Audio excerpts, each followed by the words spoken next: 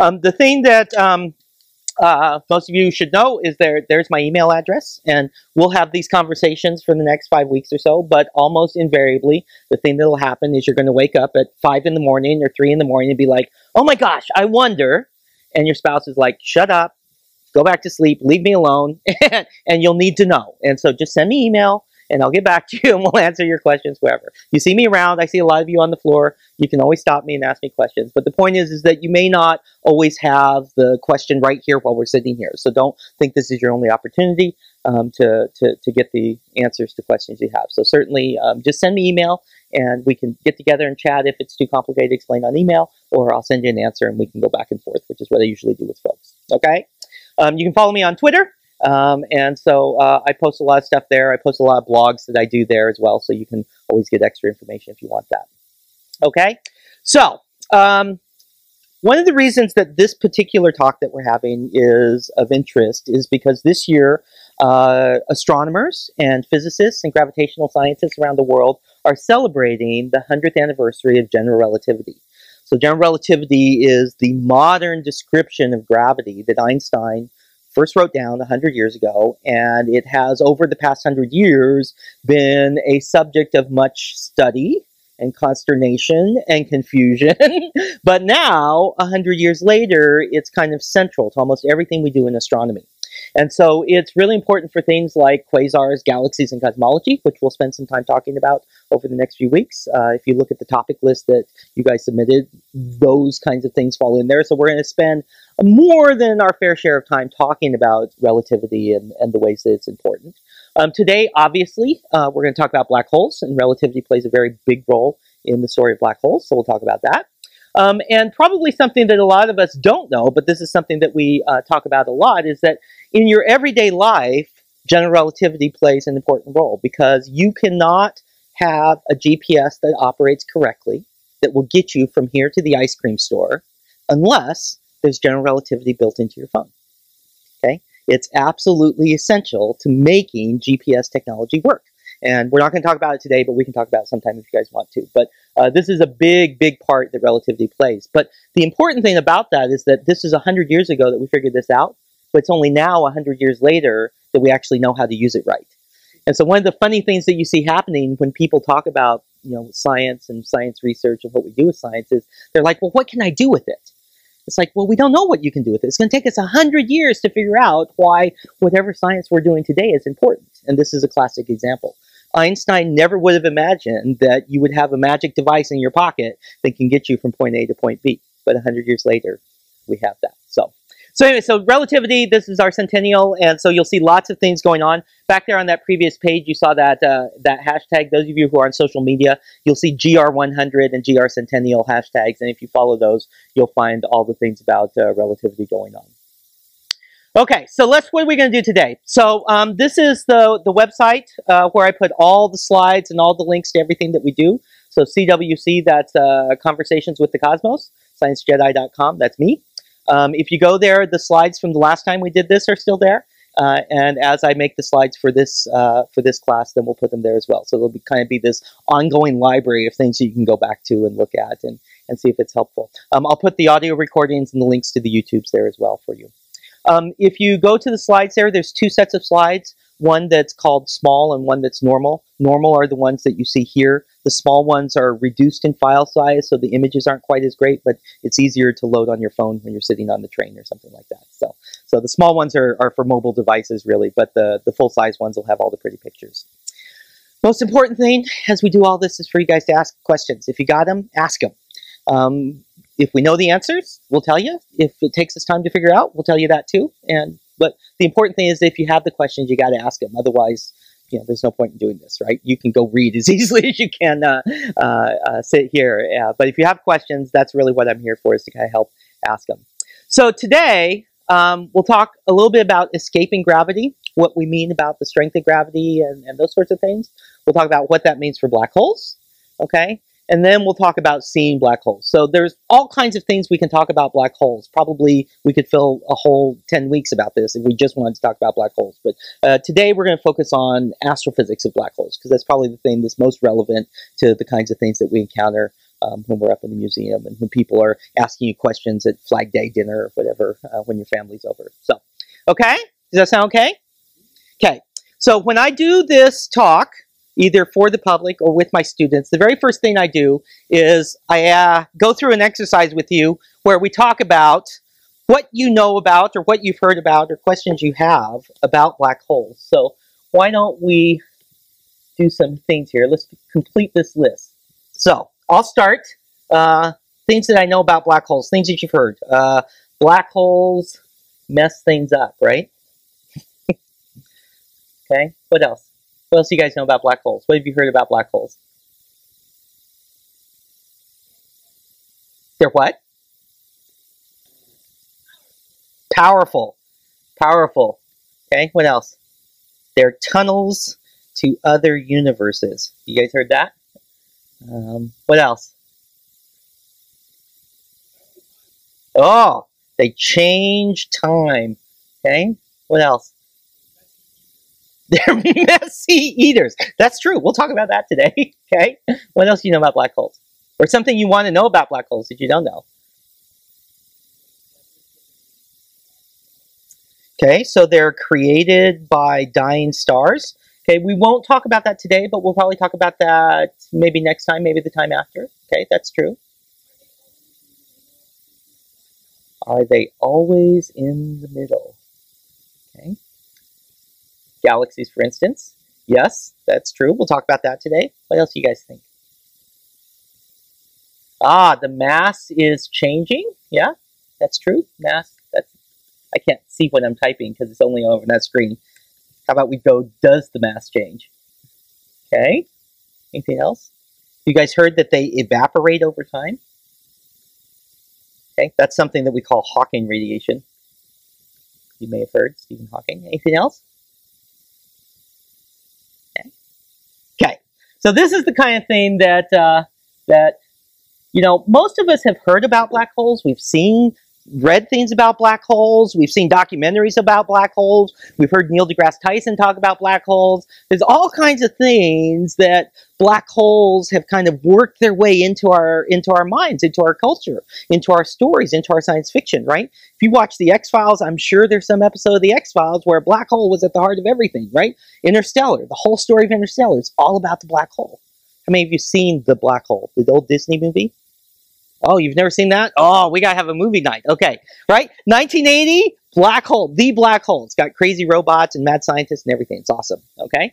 But it's kind of worked its way into our culture. There's almost none of us who haven't not heard about the word of black holes, okay? But as scientists, these are not just things that we tell stories about. They're things that today we actually feel like we understand. They're things that we know what they do to the universe around them, and so we look out to the cosmos and we see things that obviously we think are black holes. And so what I want to talk about today is, what do we see, what do we mean when we say this word, and how it is that we can study them. Okay? Okay. So, this is the beginning of everything. So, one of the coolest things about the world is that nature has very predictable ways that it behaves. Right? So you look at a picture like this, and the rain falls because when the warm air passes over the lake, the air over the lake is cool, and when air gets cold, it lets go of all the moisture in it, and it creates rain. Okay? When the rain falls and the light passes through it, the water drops reflect the light in such a way that it creates something like a rainbow. The waves on the lake are driven by the wind, and as they go to shallower water, they get bigger and bigger and bigger, right? All of these things are predictable ways that nature behaves. If I go to any lake in the country besides Lake Michigan and I watch for rainstorms, I'll see all of these same behaviors. Nature is predictable. We can figure things out. And so when we talk about figuring things out, we call those things the laws of nature. They're the rules that we as scientists use to look at the world around us and say, what do I see happening? Why is it happening? And can I predict what's going to happen 10 minutes from now? if you have some rule about the way nature works, and you can't do those things, in particular, if you can't explain what's going on and say what things are going to be like 5 minutes from now, then your law of nature is not really the right law of nature. And so what we spend all of our time doing as astronomers and physicists and chemists and biologists is trying to figure out what the right laws of nature are, the things that allow us to explain what we see going on around us, the things that allow us to predict the way the world behaves. And so in astronomy and astrophysics in particular, one of the biggest laws of nature that we care about is gravity. So let's talk about gravity. So our first understanding of gravity really started here with Isaac Newton. Newton did a tremendous number of things. In particular, you can just see the back end of it right there. Right? He invented something called the Newtonian reflector, which is far and away the most common kind of telescope that you and I encounter in our everyday lives.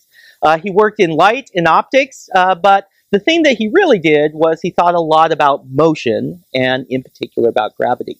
And in 1687, he published a book called the Principia. It has a big, long Latin name, which means the mathematical principles of natural philosophy. But we all just call it the Principia, which is just the middle part, the principles, right?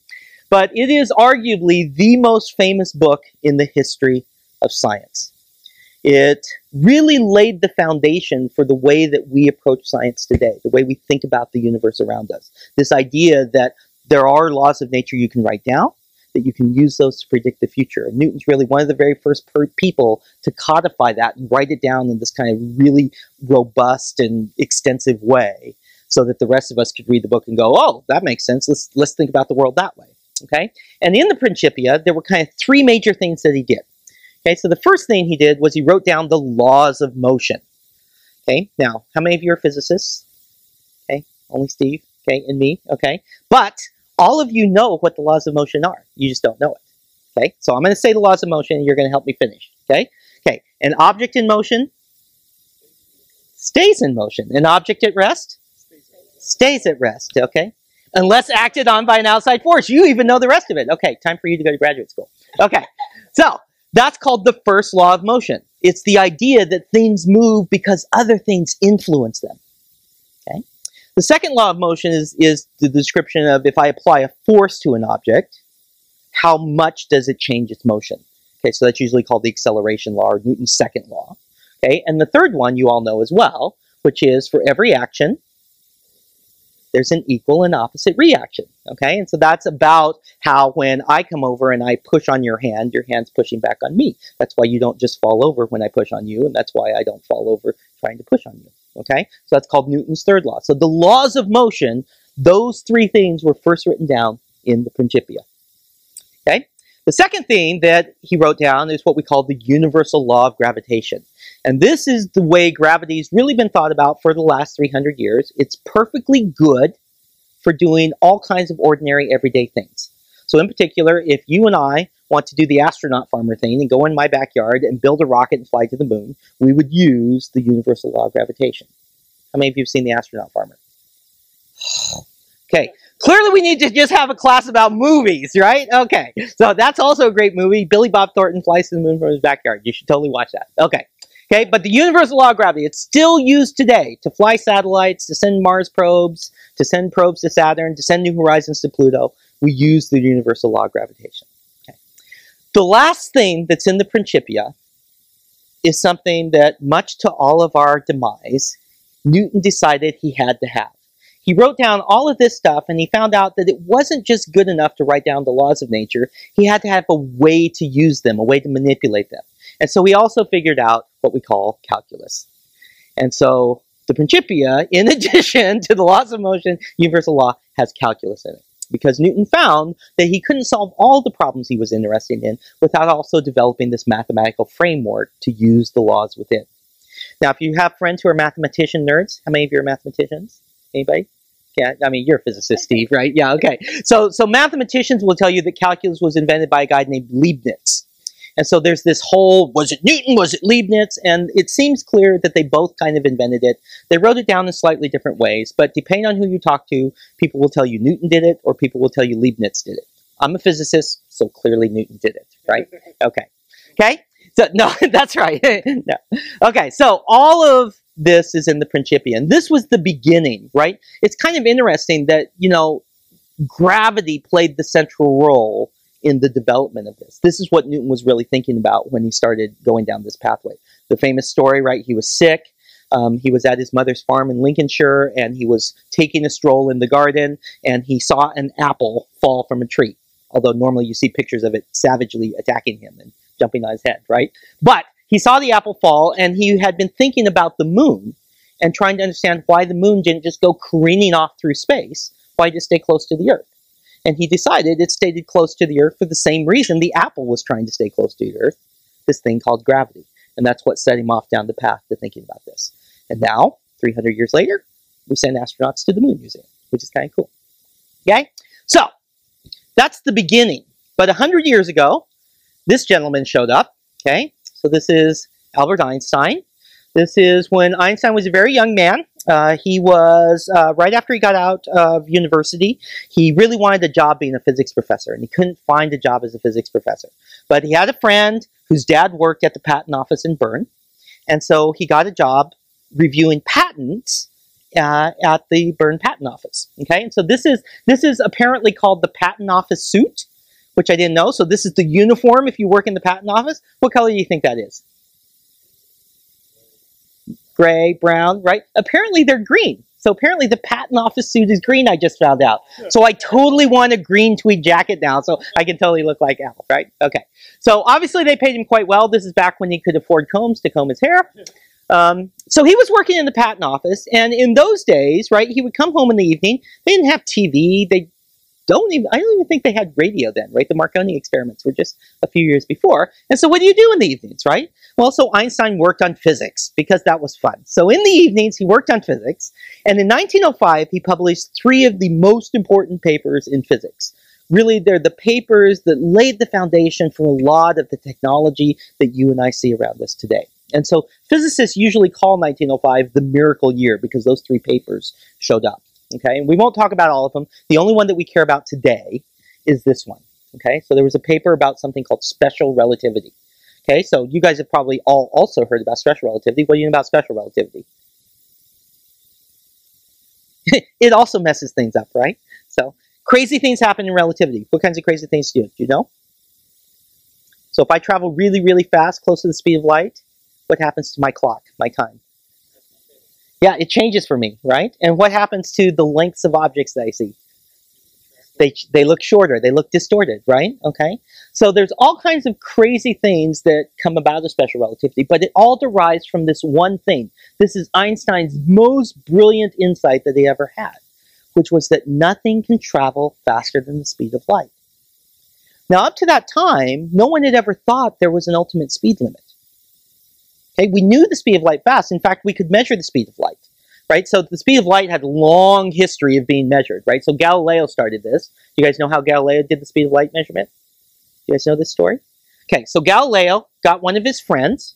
And he said, okay, I'm going to have a lantern, and you're going to have a lantern, and you're going to go stand over on that hill 3 miles away. And when you see me uncover my lantern, the light's going to travel all the way to you. And when you see it, you're going to uncover your lantern, the light's going to travel back to me, and I'm going to time how long that takes to go. Okay? So, Galileo goes like this, the light goes out, his partner goes in, comes back, okay? What answer did they get? Do you know? Fast. Okay? So fast that he couldn't actually measure how fast it's going. Okay? And we know that, right? The moon is about a second away at the speed of light. So measuring it with lanterns and your pals on hillsides is never going to work, okay? But astronomers had figured it out. We can measure the speed of light by timing how long it takes the moons of Jupiter to go into eclipse. That was developed by a Dutch astronomer named Roemer. But we knew it was fast, but we had never suspected you couldn't go faster. And Einstein was the first person to figure that out, okay? And there's a variety of reasons why he thought that. And we can talk about that sometime. But this is the crucial step. And the important thing, the thing that's germane to our story today, is that means gravity itself can't travel faster than the speed of light. Because nothing can travel faster than the speed of light. My rockets can't, I can't, different colors of light can't, gravity can't, baseballs I throw can't. Nothing can travel faster than the speed of light. But if you go back to the way Newton described gravity, gravity could. And so that's what made Einstein start thinking about gravity, is he knew that Newton's description of gravity let gravity travel instantaneously. If I were to remove the sun from the solar system in Newtonian gravity, the Earth would instantly know about it and go traveling off through the galaxy. But Einstein knew that you can't do that. If I could magically make the sun disappear, it should take 8 minutes before the Earth decides the sun's not there anymore. Okay? So this is what set Einstein down on the path of thinking about general relativity. Okay? Okay. So, let's talk about gravity. So you guys experience gravity every day, right? It's what's holding you in each of your chairs. Okay? So on Earth, we call that gravity that you feel 1G. Okay? And so we usually write it with a little g, but when you spell it out, you spell it G-E-E, like the Bee Gees, right? Okay? So 1G is what you feel sitting here on the Earth. Now, how do I make gravity stronger? How do I make it bigger? I can do one of two things. I can make the object smaller, which will make the gravity stronger, or I can put more stuff. Okay, so the sun has more stuff than the Earth, about 1 million times more. Okay, so if you were sitting on the surface of the sun, you'd need an astronaut suit like Yola has there, right? So you don't burn up, right? Okay, if you were sitting on the surface of the sun, you wouldn't experience 1G, you would experience 27 Gs. Okay, so that would be like if all of us dogpiled on top of Steve, right? Then Steve would feel much more force pressing down on him, not just the 1G of the Earth pulling down. And so that's what you would feel if you were on the surface of the sun. You'd feel gravity pulling on you so much stronger than you are now. You wouldn't be able to stand up. You wouldn't be able to breathe. You'd be like, I'm just going to lay in bed all day, right? Okay. But there are objects in the universe that have far stronger gravity than even the sun. And so the question that we want to ask, the thing that we want to use to develop our conversation about black holes is this. How fast do I have to travel to get away from an object that has strong gravity? Okay, so we have a name for that. You guys know what we call that? The escape speed. Okay, and so this is what NASA worries about every single time they have to build a rocket, is how fast do we have to make that rocket go so it can get away from the Earth. Okay, so on the Earth, you have to go 11 kilometers per second to get away. So that's like going from the Adler to Midway Airport in 1 second. Okay? What about the sun? We just said the sun had 27 times the gravity of the Earth at the surface. How fast do you have to go to get away from the sun? Okay?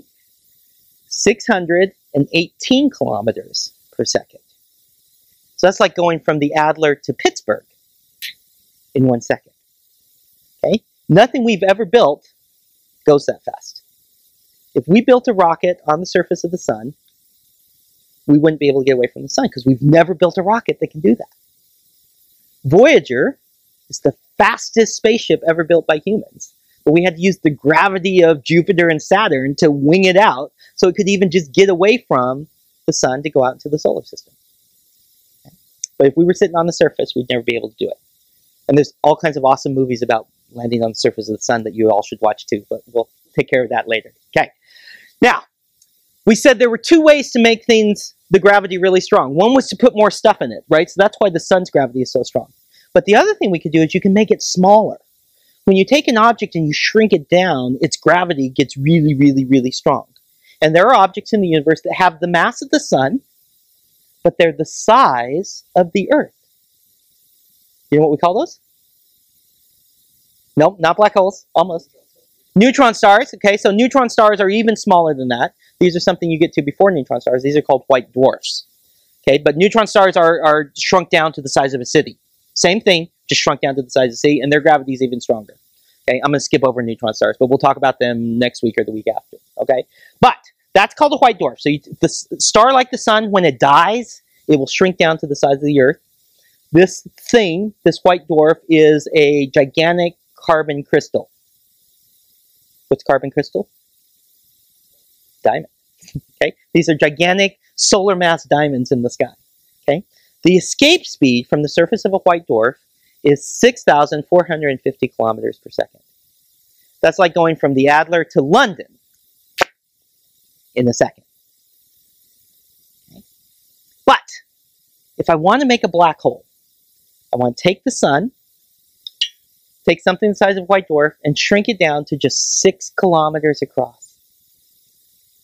You could put 2 of them between us and Midway. They're tiny. Okay? And if you shrink them down to that small, then the escape speed is the speed of light. Okay? The gravity is getting steadily stronger as you go this way. Okay? So the sun's gravity is 27 times the gravity of the Earth. The white dwarf's gravity is 1,000,000 times the gravity of the Earth. The gravity at a black hole is 1,000,000 trillion times stronger than the gravity at the surface of the Earth for a solar mass black hole. Okay? And you see the speed that you need to go getting steadily stronger and stronger and stronger. Okay? So, this is the story. These are the objects that we want to talk about. We want to talk about those objects who have gravity so strong that their escape speed is the speed of light. Okay? Everyone good with that? Okay. So this will be our operational definition. Okay? So, who thought of this? Where did this stuff come from? Herschel? Oh, actually, I don't know if Herschel ever thought about black holes. That's an interesting question. Yeah, no, it wasn't Herschel. Herschel didn't start that story, right? The person that I'm thinking of did start that story. Not Chandra. We'll talk about it. So Chandrasekhar was a Chicagoan. He was at the University of Chicago. And he wrote this mammoth book. So Chandrasekhar had this very interesting habit. He's like, I'm interested in black holes. So he studies it for 10 years, figures out everything, writes down a big fat book, and then he's like, okay, I'm done with that. I'm going to go think about relativistic stars. And he thinks about it for 10 years, writes a big fat book in there. But Chandrasekhar did think about black holes. But this is far, far earlier. Okay? So the very first person we know of to think about this is a guy named the Reverend John Mitchell in 1783. Okay, so this is not too long after the publication of the Principia, and already people were trying to understand that there are objects who have escape speeds that are the speed of light. They knew the speed of light was fast. They didn't know how fast. They didn't know that you couldn't go faster than the speed of light. But they were thinking about what an object would be like. Okay? Now, I have a silhouette of Mitchell here because no picture of Mitchell exists. Okay? But there is a description of Mitchell that says he was short, fat, and beady-eyed. So if you go Google short, fat, and beady-eyed, then you get things that look like this. But there's no picture of him, right? So he was a genius as much as Newton. He went to Cambridge. He was widely regarded. He worked on all kinds of different things. But no picture of him apparently exists at all. Okay? But the person that most of us associate our understanding of black holes with, or the idea that black holes came from, is Einstein. Okay? But this is 200 years before Einstein was even born. So what is it that Einstein added to the black hole story that makes us think his name should be associated with this? Well, space-time, that's one part of it, okay? So that's another part. But there's one kind of central issue that isn't included in this here, okay? And that's that you can't go faster than the speed of light. Einstein added to this story that you couldn't get away. Before the advent of relativity, people thought about this and like, sure, someday I'll just build a big gigantic rocket and I'll be able to get away. But Einstein added, if you go in, you ain't getting back out again. And that was new, completely new. And that's why black holes have this kind of crazy mystique in our brains, because this is the only instance we've ever encountered in physics where there's a place in the cosmos where you can go and never be heard from again. It's walled off from us. Nothing that happens, it's like Vegas, right? Nothing that happens in a black hole ever gets out. It all stays in there. Okay? And that had never even occurred to physicists before. But all it took was Einstein saying, yeah, that's a great idea that Mitchell had. You're never getting back out again. And that kind of freaked people out. Okay? So we had to spend a century thinking about what are the implications of that? What does it mean? And we still don't know all the implications. We still don't know all the things that are going on. But we know enough that we've looked out into the universe and we've seen things. We can explain them in no other way other than there are these crazy objects called black holes. There are these domains in the universe that are locked away that you can never see inside. Okay, so let's talk about those things. Okay, so you all know Michelle, right? So I'm like, Michelle, got to show him a picture of a black hole. She's like, no problem, I can handle that. I got a picture of a black hole for you. Hey, what are you laughing for? She was very proud of this picture. She insisted that she get credit for it, okay? So, why is this picture serious? That's what they look like, right? Almost everything that you know about the universe, we've discovered with a telescope. When you go open an astronomy textbook, or you pick up the Chicago Tribune in the morning, and they got the latest Hubble picture, the latest pictures from Ceres, or the latest pictures from the Pluto probe, right? All of those pictures are taken with telescopes. Telescopes gather light and make pictures that our eyes can see. But we said the whole point with a black hole is that light can't get away from them. So that one probe that we use to think about the universe, to understand what the universe is telling us, won't work with these things because they don't give off any of that kind of radiation. They don't give off light. So how can it be that we can learn about what they are and why they're important in the universe if I can't even see them? Okay, well, that's what the game's always been about. If we can't see them, what we have to look is what they do to everything else around them, right? So we're going to go out into the cosmos, we're going to look for things that do shine, and we're going to look for evidence that they're under the influence of an extremely strong gravitational force that presumably emanates from something like a black hole. Now, it's not the whole game, right? Every time you see something going on, you got to say, okay, what could it be? You know, it could be a black hole, it could be a neutron star, it could be Steve tricking me, right? Okay? You got to rule out all those possibilities. It's the whole Sherlock Holmes things, right? When you rule out everything that's possible, whatever's left, no matter how improbable, has to be the truth. And all the things that I'm going to show you are examples where we as astronomers have gone through that process and gotten down to the point where there's no way to explain what we're seeing other than it's a black hole. Okay? Which is cool. So, how many of you have been out and seen the Summer Triangle and done that kind of stargazing? Any of you? A few of you? Okay, so Summer Triangle right now is coming up about 2 in the morning or so. It'll be up high enough for you to see. By late summer, it'll be overhead, and you can just go out when it first gets dark and see it. You may not be able to see all of the stars that I show you here from Chicago, but if you kind of go out to the suburbs or out into the country, you know, head down to the sand dunes or something, you'll be able to see the night sky. And so there's 3 bright stars that we call the Summer Triangle. They're the brightest stars in the constellation Cygnus, Lyra, and Aquila. Aquila is the eagle. It kind of stretches off the bottom of the map here. And right in the middle of the Summer Triangle, this is the Milky Way going diagonally down through the picture here. The constellation Cygnus, this is the swan. Here's the head of the swan. Here's his wings and his tails, okay? Right in the middle, there's the next star. That's called Eta Cygni. And here's a blow-up of that region, okay? So there's Eta Cygni. If you look through your telescope, there will be this little chain of stars that you can follow to this star right here, okay? And that star, which you can see in the telescope from your backyard, is a blue supergiant star. It just looks like a star when you look at it in your telescope. But in the 1960s, the very first telescope that we flew that was capable of detecting X-rays, which is light that your eyeball can't see, but it's extremely energetic, we saw a huge number of X-rays coming from that star.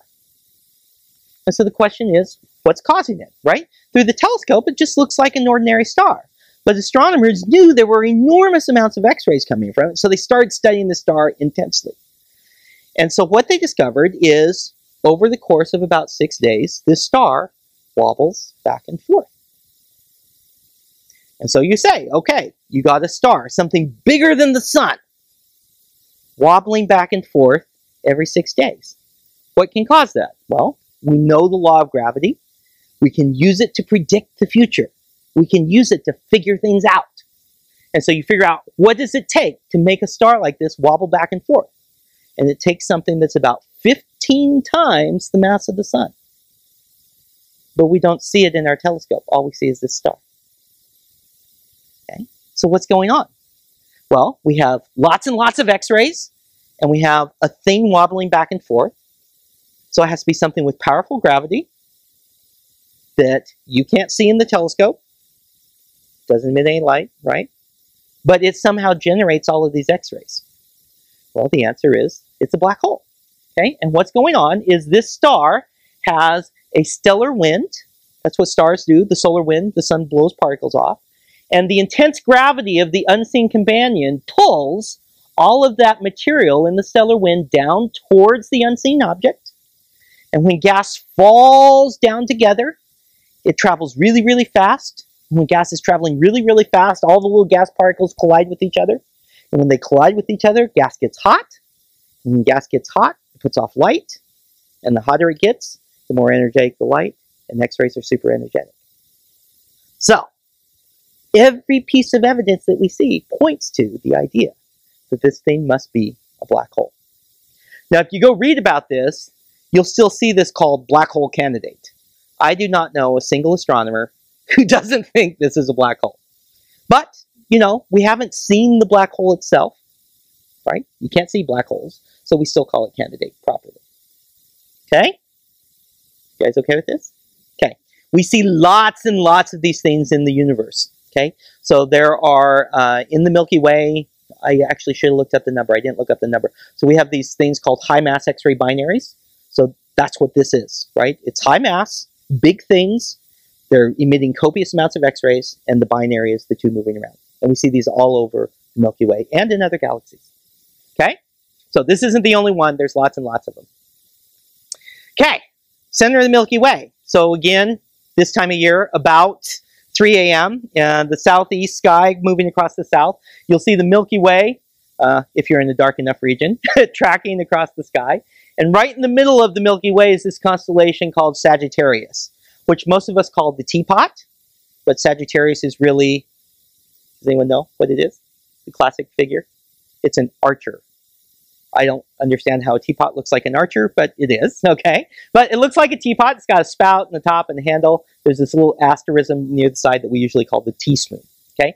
And the Milky Way goes right down over the top of the T-spot. That brightest point in the Milky Way, okay, is the center of the galaxy, and it looks like steam coming out of the teapot, okay? And right where I've marked that circle is the center of the Milky Way. So there's the constellation Sagittarius. You see the bright part, the steam coming out, okay?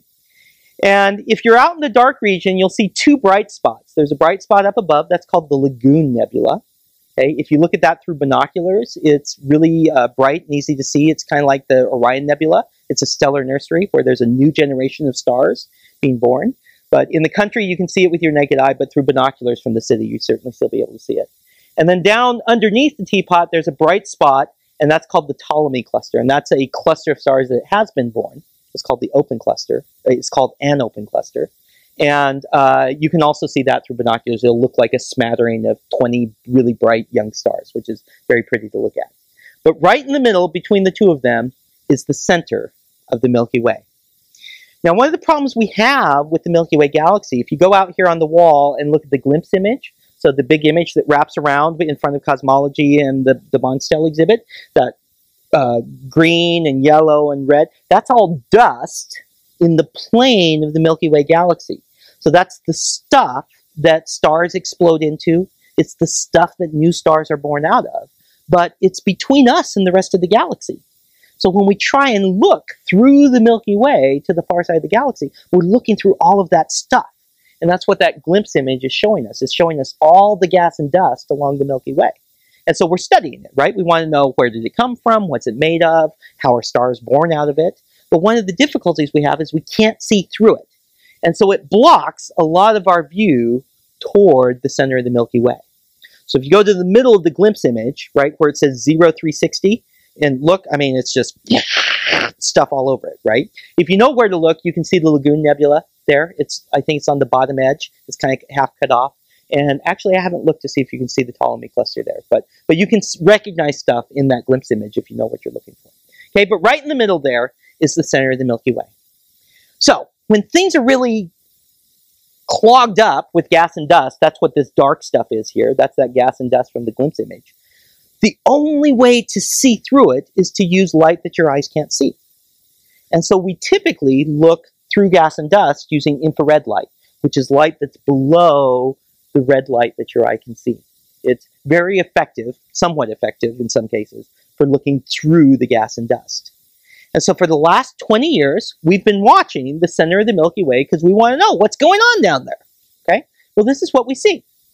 Say, for the last 20 years, there's this cluster of stars that we call the S cluster. And this particular image is about, what does that say there, 1999. So this is about 10 years old now.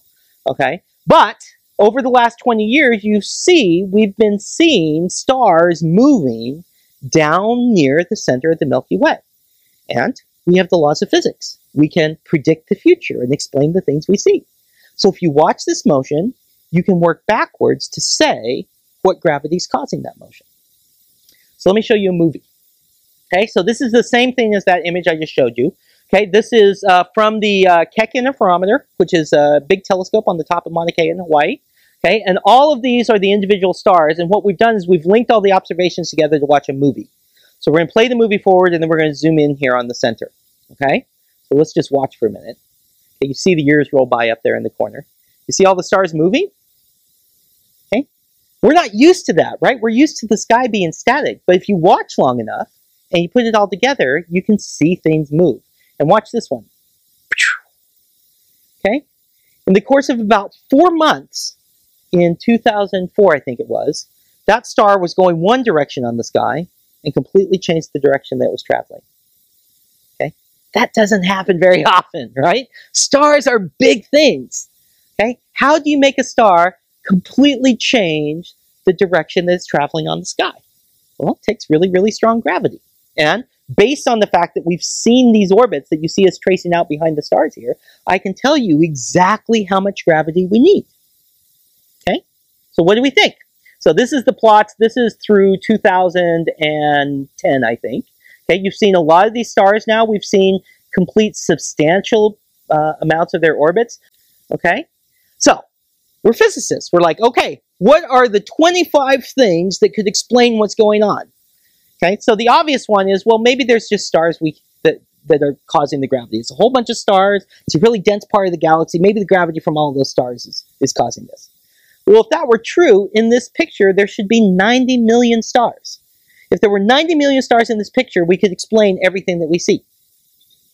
But there's 1, 2, 3, 4, 5, 6, 7, 8, 9, 10. There's like 20. Okay, so we're missing 89,999,920 stars to explain the gravity that we see down there. Okay, so the only explanation seems to be that it's a 4 million solar mass black hole. We don't see anything at all right there at the middle where all of these things are going around. But if it's a 4 million solar black hole, its gravity is strong enough to create all of this motion that you see, which is kind of cool. Okay? But what happens if you get really close, right? All of these are just orbits. These are things going around. It's, black holes pushing things around and making them move. What happens if you get really, really close to a black hole? Because that's where all the crazy stuff that happens goes on, right? Well, if you want to get close to a black hole, you have to have intrepid explorers. You have to have people willing to jump into a black hole. I offer my students to do this all the time, and they never do it. Yola looks like she's ready to do it. Okay, but we'll use these intrepid explorers instead, okay? Okay, so clearly you need space explorers and people who don't know any better, okay? So what happens if you send some intrepid explorers into a black hole? Well, black holes have something called tidal forces. That means if you jump in feet first, your feet are really close to the black hole. And so the gravity at your feet is enormously strong. And so it pulls on your feet really, really hard. But your head is farther away from the black hole. So the gravity is not as strong. It's still being pulled in, but not as strongly as your feet are being pulled. And so the effect of the black hole is to try and stretch you out. So Stephen Hawking calls this spaghettification. I didn't make that up. You look it up on Wikipedia, that totally means it's true, right? Spaghettification. The stretching of you because it's pulling more strongly on one side of you than the other. Okay, now Bert's kind of long to start with, so you can't tell Bert's, but if you were to put the captain in there, the captain would be stretched out into a long piece of spaghetti, and it would eventually pull you apart. Everyone asks me, is the science in Interstellar accurate? Right? It's accurate all the way up to the point where his spaceship gets destroyed down in the black hole. What destroys his spaceship? His spaceship is getting spaghettified because it's big. And so one side of it's getting pulled more strongly than the other side, and it rips the spaceship apart. Then all the stuff after that maybe is accurate, it's just crazy stuff. Right? So, we don't have intrepid explorers, but we see things go down into the black hole. And in particular, we see black holes spaghettify stars. So when stars get too close to a black hole, and certainly the stars we see in the Milky Way haven't gotten this close, one side of the star gets pulled on more strongly than the other side, and the black hole rips it apart. And all of that stuff that used to be the star falls down to the black hole. What happens to the gas when it gets close to the black hole? It travels fast. When it travels fast, it gets hot. When it gets hot, it emits X-rays. So if we watch the centers of galaxies like the Milky Way, every now and then we get these bursts of radiation because we think a black hole in the center of the galaxy has torn a star apart. Okay? Before we knew what was going on, we didn't have any idea what these giant bursts were. But we now think it's the tidal disruption of stars by a black hole. Now, this is not unique to black holes. Tidal disruption happens all the time. And the most famous example is one that is personal to me because this is why I got into astronomy. In 1992, there was a comet that got too close to Jupiter. We call that comet Shoemaker-Levy 9. And Jupiter's gravity did exactly the same thing, right? Comets are basically loose snowballs of rock and dust and ice. But Jupiter's gravity is strong enough, if it pulls strongly on one side of the comet, it's like a slushy snowball. It just collapses. And that comet disintegrated into this very famous picture from Hubble called the String of Pearls. There are like 27 chunks of it. And in 1994, the remnants of that comet slammed into Jupiter and burned holes in the clouds. Okay, you could see this from your backyard with a telescope. I don't know if they did it here at the Adler. Did they watch the impact from the Adler? Does anyone know? Yeah, Larry's probably the only one who's been here. Has anyone been here that long? No? Okay. So anyway, so it's entirely possible that someone here saw it, but I certainly was watching it. You could totally see these things, right? If you're used to watching, Jupiter kind of looks white and you can see the bands, but I think it's just black spots on the side of Jupiter. Okay? But this is all because of tidal forces, which is exactly what black holes do to stars, which is cool. But this is all black holes doing stuff to other stuff and watching the other stuff. Wouldn't it be better if I could see the black hole itself, right? Wouldn't that be awesome? Okay, well, so physicists, actually Einstein's the one who gave us this idea, right? We could see black holes if we could see gravity somehow. Because black holes are pure gravity. There's nothing to a black hole except gravity. And so if you could see gravity somehow, then you could see the black hole itself and not rely on telescopes and eyeballs and things falling into the black hole.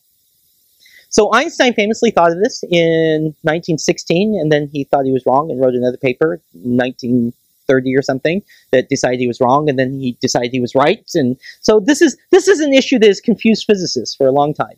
Okay, but today we think you can do this. Okay, and the idea is to detect gravity. So this is a picture of the gravity from a binary, right? Like Cygnus X1 or two black holes going around each other is what we ultimately want to talk about. And because gravity can't travel faster than the speed of light, if you're standing out here trying to measure the gravity of that binary, as those stars move around, the gravity changes. But it takes time for that information to get out to you. The gravity gets stronger when the things are closer from you. It gets weaker when they're farther away. And then it gets stronger, and then it gets weaker, and then it gets stronger. And that information has to travel through the universe at the speed of light or less.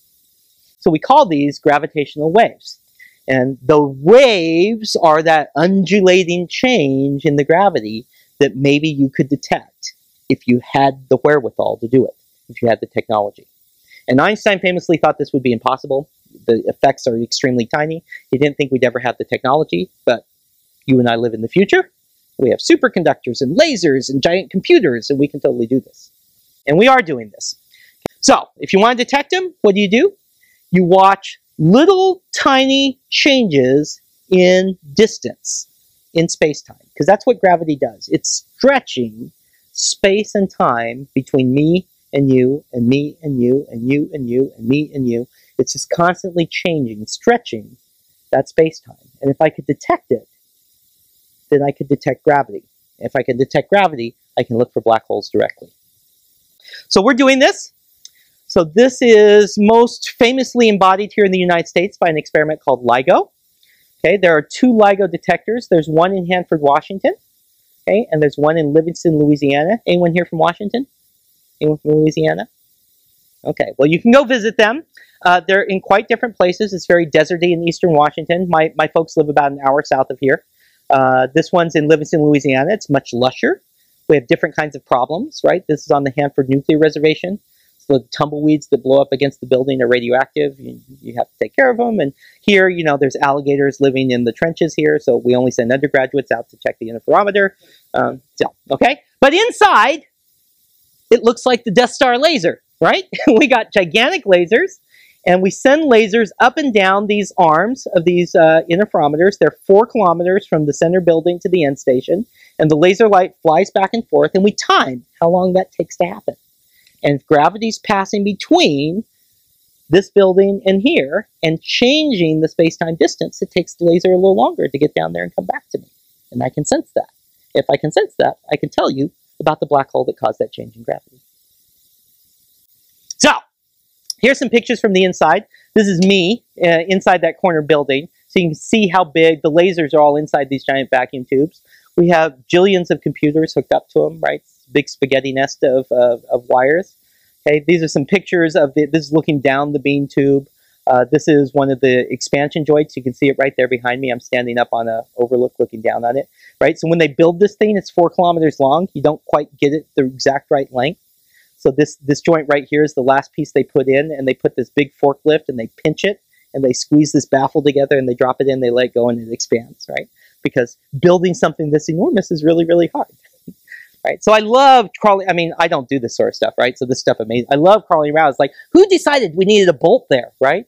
Who decided we needed, you know, this built just like this? It's just amazing to me. All the moving parts. It's like building giant rockets, right? It's exceedingly complicated. But in the end, we can detect the gravity from 2 black holes crashing into each other. So the last thing I want to do today is I want to show you that, and then we'll call it a day. So this is the kind of thing that we typically see in our data. Okay? So these, as physicists, if we saw this, we'd be really, really excited. But of course, all of us are used to looking at Hubble images, right? So if I send this to the editor at the New York Times, he's like, go away, kid, you bother me, right? How can I make this exciting, right? And the way we make it exciting is we can turn all this data into sound. So rather than using your eyes, you can listen to this data. You can hear what the black hole's gravity sounds like. So I'm going to play 2 sounds for you, and then we'll be done. So I'm going to play 2 sounds, and I'm going to play 2 of them because they're exactly the same thing. It's a 10 solar mass black hole, so a little bit lighter than that one Cygnus X1, falling into a 10,000 solar mass black hole. So one that's not quite as big as the one at the center of the galaxy, but still a big one, okay? And the difference between the 2 sounds I'm going to play for you is one of them is just circular orbits. And then the second one is exactly the same 2 black holes, but they're on elliptical, oval-shaped orbits. Okay, and so what I like about the sounds is you can hear the difference. Okay, and I could do this with anything. I could change the mass, and you'd be able to hear the difference. I could change how the black holes are spinning, and you could hear the difference. I could change whether or not the orbit's like this or the orbit's like this, and you could hear the difference. Right?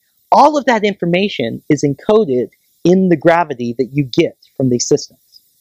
And so we're just figuring out how to do this. So this is 2 examples. Okay, so I'm going to play the first one.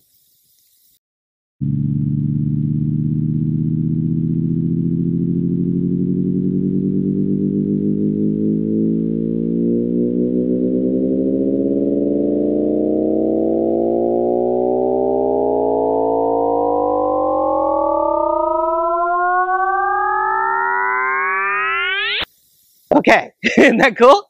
So we call that the chirp. So what's happening, right? So when the black holes start going around each other, that's the first sound you have. But over time, these gravitational waves take energy out of the system, and they get closer and closer together. And as orbits get smaller, you go faster. So you hear the pitch going up, okay, to higher frequencies, to shorter strings on the piano. But then it's getting louder. And the reason it's getting louder is because when you get closer and closer together, the gravity gets stronger and stronger and stronger. And this signal is the signal of the gravity. So you hear that loudness is the gravity getting stronger. here's the second one.